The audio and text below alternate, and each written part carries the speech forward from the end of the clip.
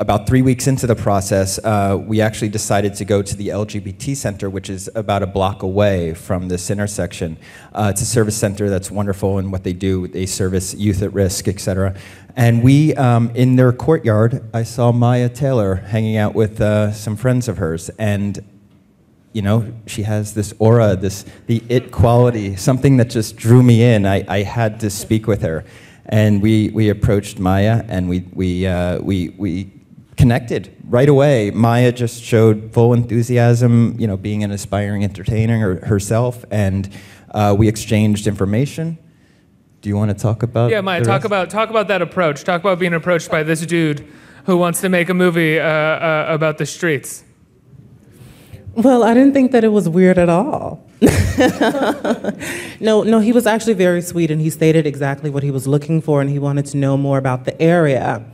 And I had been in the area for quite some time, pretty much trying to get my life together, because like he said, basically the center is right there, and they kind of help with a lot of the youth. And me moving out away from my family when I was 18 to Los Angeles, it kind of tied me up into that area so I could see a lot of everything that was going on.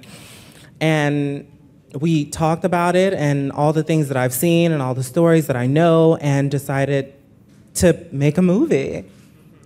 So you were a full collaborator, essentially. Did you feel like you had a hand in the script and everything, and the days where you're shooting, you're sort of recreating what they're telling you to say or what's on the page? Well, in the beginning, there was definitely a script. we used a lot of the script, and then a lot of it that we didn't. It was actually a script that was developed from all the anecdotes and stories that they had told us. And there was this one moment, I should go back because the other lead is Gitana Kiki Rodriguez. Maya introduced us to Kiki.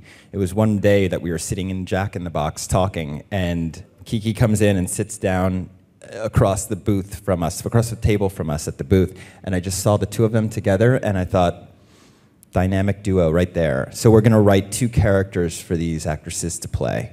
And it was Kiki who eventually came up with the woman scorned idea, which became our A-plot. And then we wrote this treatment, we passed it by the girls for their approval, and then from there it was a very organic sort of workshopping, and we continued to work together on the script all the way through post-production. I mean, it was we were writing along the whole way, finding this film.